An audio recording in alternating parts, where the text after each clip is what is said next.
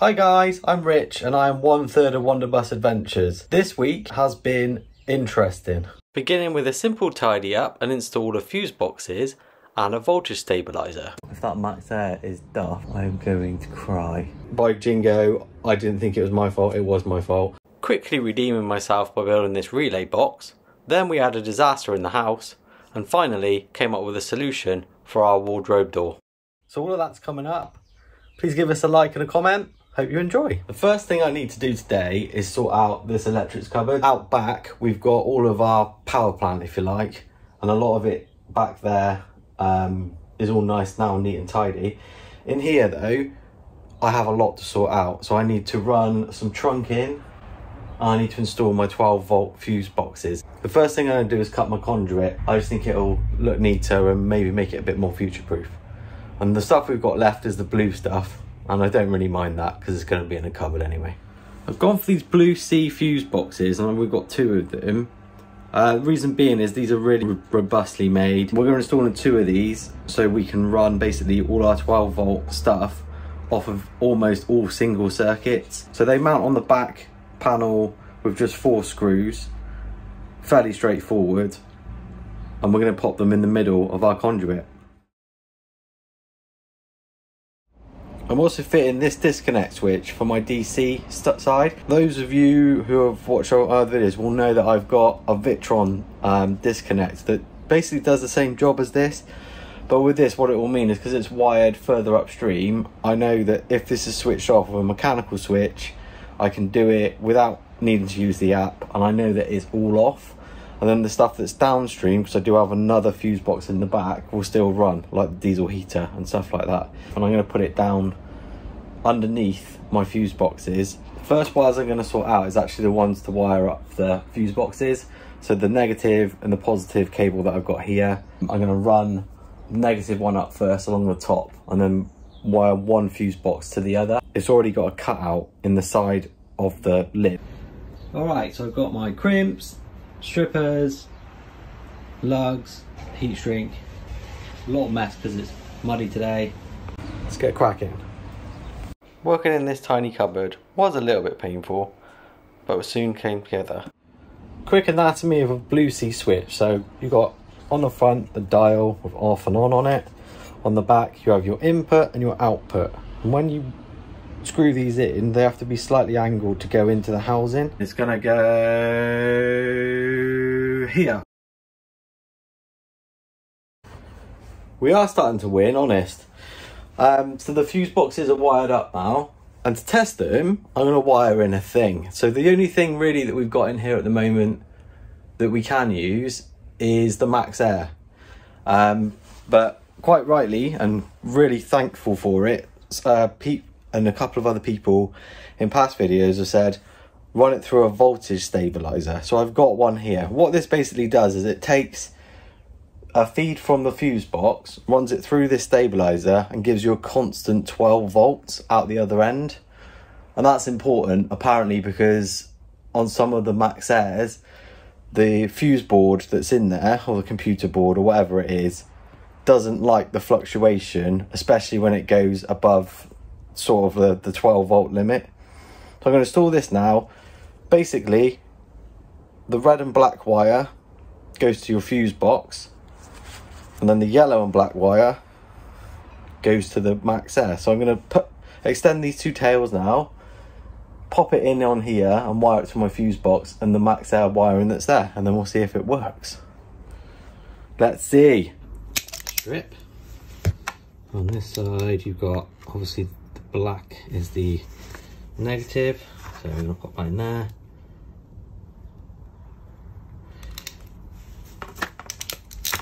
And the red goes to this yellow one here, which is the 12 volt constant positive.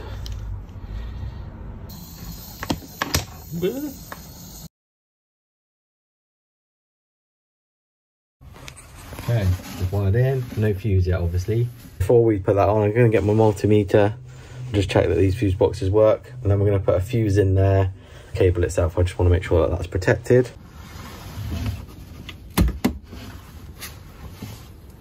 That probe on there, and that probe on there. And then have a look. looking good. We've got charge at the moment, so we're 13.84 because we're charging. And that's the precise reason why you need the voltage stabiliser for the MaxxAir. So let's just turn that off, put a fuse in, check it works. The answer is no. This isn't good. That's the multimeter. That should work. There's no reason why it shouldn't. The only thing I can think that's happened is two things. So either the voltage stabiliser I've got is not working properly, or I've wired it up to the wrong cable coming out the other end, which I don't think is the case because I had it labelled. There is power, and it is 12.15 coming out of there. So the problem is between here and the MaxxAir. So it's either I've got it hooked up to the wrong one, or these connections weren't good. You can see that they are. This is most uncool. If that MaxxAir is duff, I'm going to cry. I have to try and pull some cable out from the MaxxAir and see if I've got current up there. Usually when I do this sort of thing, I put it all on a little Wago box first. But I thought today, it's so straightforward, I won't. I wish I had, but I'm just going to put these temporarily back in on Wagos and fault find. Frustrating, this. Frustrating!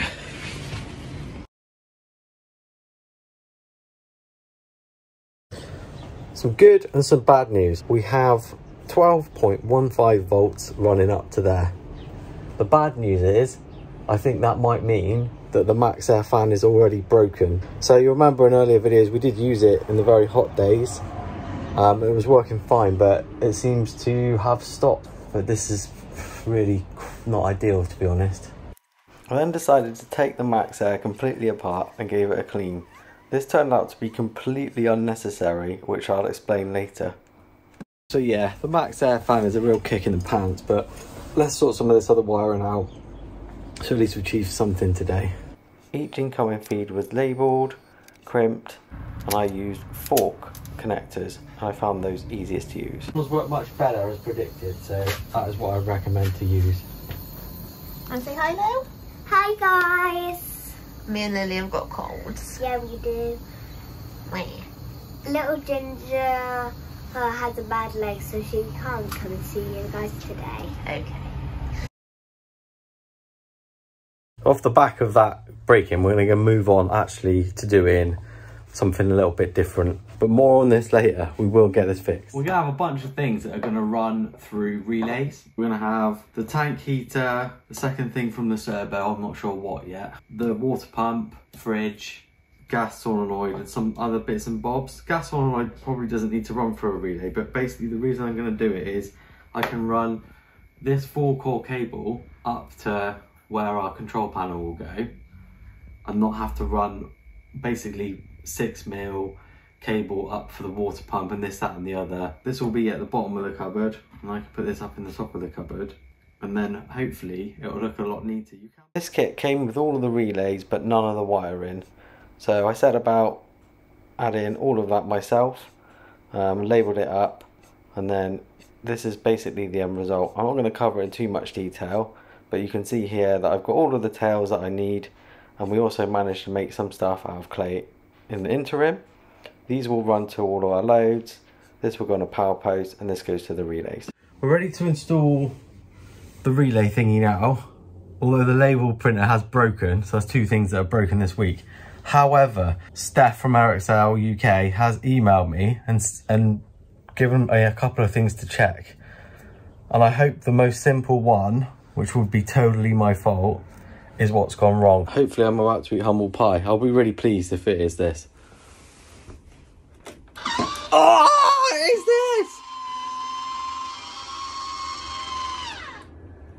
this? So there you are.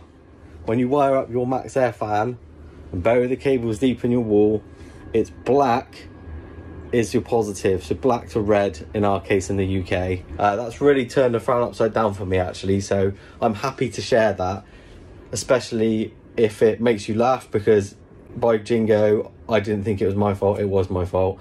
but second of all, hopefully it stops anyone else doing the same thing. And it's running through the voltage stabiliser fine, and that should keep it nice and healthy. Thank you, Steph, for helping me out with that. Absolute star. Right, I'm actually really pleased with this guy. The next thing I need to do is put it on its mounting brackets and then get it installed in the bus. And then you can see here I've got 2 tails. Basically that's going to attach to a power post that I'm going to put underneath, and then that way we've got a big fat cable running down to this to power it, and also an earthing point for the things that are going to run off from there.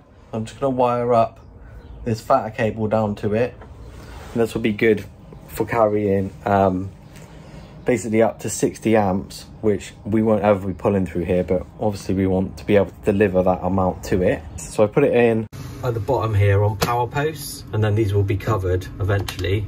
And that way over here I've got a negative post here to basically earth all of the things that are going to come out from this lower point. So it is a little bit complicated, but it will mean that I don't have to run all of this stuff up into here. The next set of wires to sort out is for the servo relays. So we've got relay 1 and 2 here that I've already run. I'm just going to chop these to size and then hook them up to here. And these are the trigger wires for the servo. They're then going to come back and trigger these relays. So I've almost got double relay set up. I think I could have got away with just literally using the servo. Just to be cautious, I'm going to use that relay in the servo to trigger these relays for my tank blankets. And then that way, in the future, if I decide to swap those out for anything that uses higher amp draw, it won't matter because they're being powered via this. Right, the relays are fixed to the servo now, relay to relay.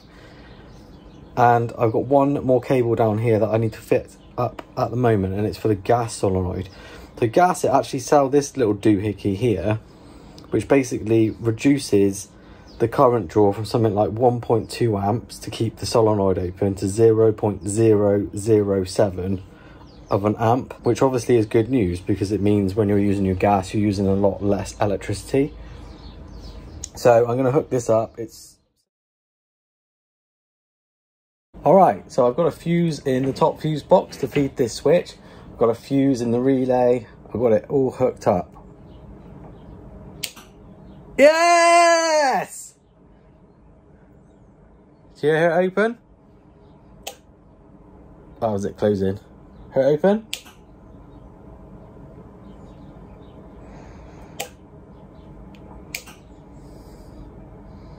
Cracking. That's cracking. So basically I'm set up now to be able to wire everything up here later on.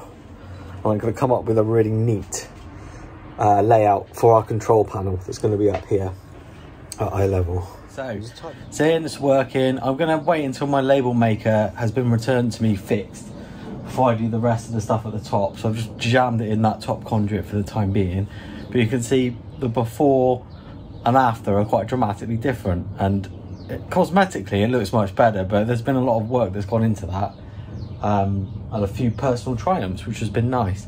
The next thing I'm going to do is fit the door on here, and in a typical fashion I've decided not to do it in a straightforward way. What have we got? We've got these. So these are basically sliders that allow you to make a pocket door, and the first thing that you need to do is to cut a strip of wood the same depth as your door to line this part here, and that's what your hinges will screw into. So we're going to cut that first. Next I'm going to attach the slides to the follower strip using some screws. Now that these are on, I've measured to make sure they're perpendicular. I'm going to fit them in here with some self-tapping screws. So I've just cut this strip to go underneath the bottom slider just so I can get it level. I'm going to pop this under and then use some packing strips to make sure it's basically where it needs to be.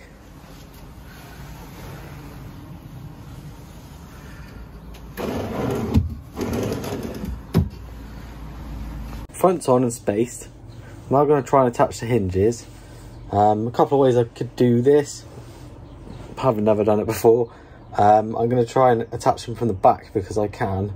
I used 3 flat-faced hinges on the front, making sure they were spaced. Right, okay, so I do need to sort the spacing out a bit. There's a little bit of fiddling to do. I need to bring it over a mil, but this is basically how it works. Once the handle's on, it'll be easier. Ta-da! And it's in there. So granted, we'll have to open the door from in here to be able to get that to go in there. Because, you know, you can't stand here and do it probably. Well, you probably can because we're not going to here, but it's accessible. You have to bend down to undo it like a tambour door. And in it goes. I am thrilled with that. Ha ha!